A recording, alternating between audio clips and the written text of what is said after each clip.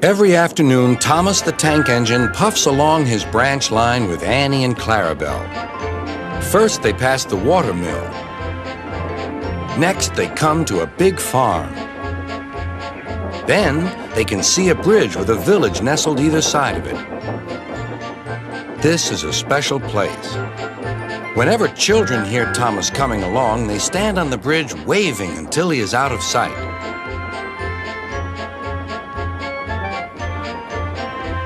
One day, Thomas was running late.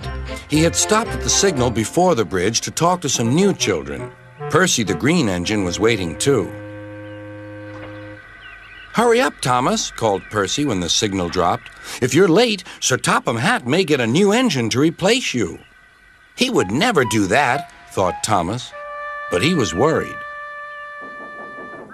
Next day, Thomas hurried along the line. Just ahead was the goods yard.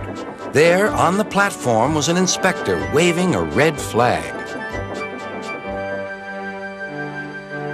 Next, Thomas saw some children. They were waving too. Something must be wrong, thought Thomas. This station is for goods, not passengers. "Help, Thomas, help! We're glad to see you," called the children. "Please, will you take us home?" The station master explained to Thomas's driver that the school bus had broken down and all the parents would be worried if the children were late. Thomas waited as the children walked down from the bridge.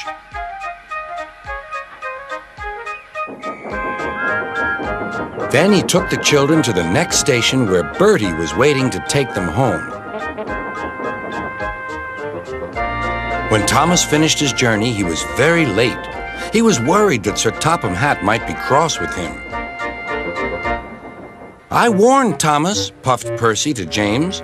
"He's been late one time too many. He'll be in trouble now." But next morning, when Thomas picked up his passengers, Sir Topham Hatt was nowhere to be seen.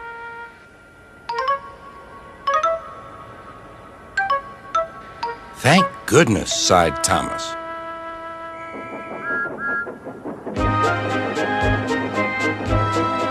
Thomas knows every part of his branch line. Just ahead was a stretch where the hot sun had bent the rails on the track.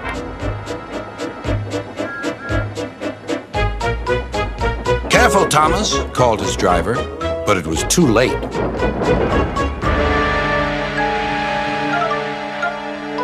"That's done it," said his driver. "We shan't get any further today." "But what about my passengers?" asked Thomas. "Don't worry, they'll be looked after," replied his driver. While workmen repaired the line, Thomas had to shunt freight cars in the yard. Bertie came to see him. "I understand you need my help again." "Yes, Bertie," replied Thomas sadly. "I can't run without my rails." Bertie set off to collect Thomas's passengers.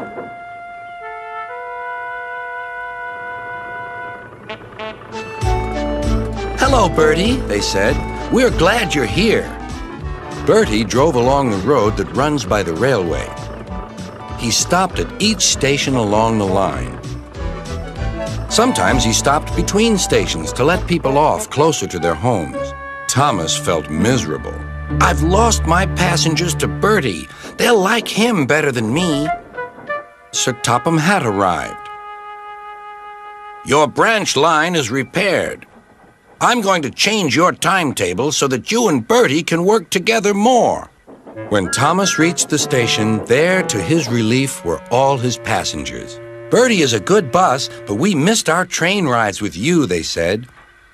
Later, Thomas spoke to Bertie. "Thank you for looking after my passengers." "That's all right, Thomas. I'd like to make new friends, but I'm glad to share them with you." "You're a good friend indeed," replied Thomas, "and always will be."